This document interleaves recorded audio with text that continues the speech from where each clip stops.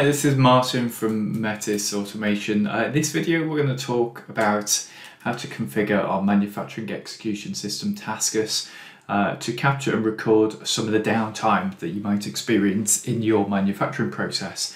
And it's really key and it's important to capture the reasons for downtime and the periods of time that are consumed with downtime. If you want to go about making continuous improvements towards optimizing your productivity. So knowing whether there's part shortages that are leading to people standing around waiting for jobs to come along, or unexpected breakdowns on machinery. The first thing that you need to do before you can resolve those problems is categorize them, figure out how they are, do an 80-20 analysis using the Pareto principle to split out the ones which are causing the most impact and causing the most disruption, and then systematically go through and resolve the issues one by one. By doing this, you'll end up with a more productive process. So bearing that in mind, in Tascus we've added some tools to enable the capturing of that downtime rather easier. So if you look at the screen right now, we've got a timer ticking away at the top. This is a production operator dashboard within Tascus. And at the moment it's got my status that I've stopped, that's showing up, that's using a traffic light system. Green for running, amber means there's some kind of delay, and red means a line stoppage. So there's a delay here and there's a part shortage, and that's been ticking away for over 11 minutes at the moment. So I'm just going to show you now how to configure that and how to get your operators to start capturing that data to put you on the road to making improvements. So let's go ahead and do that now. So I'm going to run a production sequence, pick my first order, which is this one up here. I'm going to run the assembly process and I'm going to capture some data. So what's happened now is my production status indicator up at the top has changed to production running, and that's gone green. I've got some preventative maintenance tracking here. I'm just going to hide that to give us a bit more focus.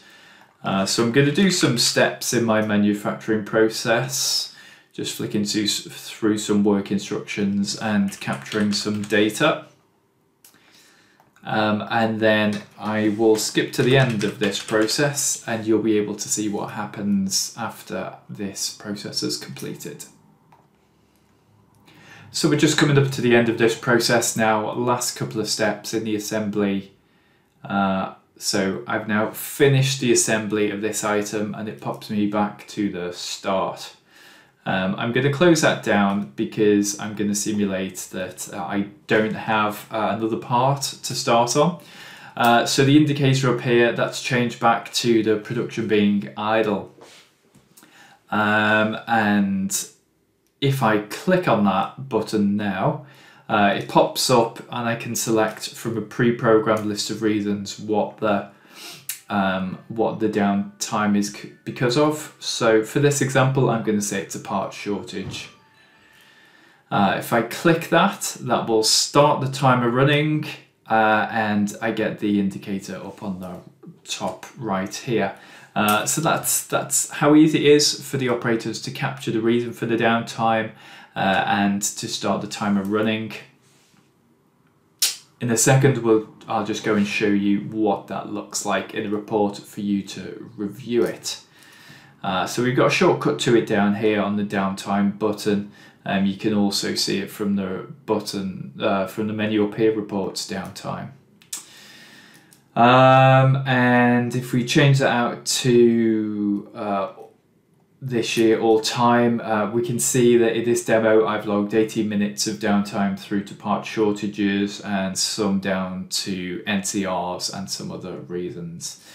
So once this timer starts running and they've picked the category, it will end up in this bar chart, and you can view that daily, weekly, monthly, and you can get a Pareto view of what are the things that are causing the most downtime. Once you've done that, you can then potentially drill down some further levels to figure out what those parts are that are causing the part shortage, and hopefully lead you onto the road to making improvements.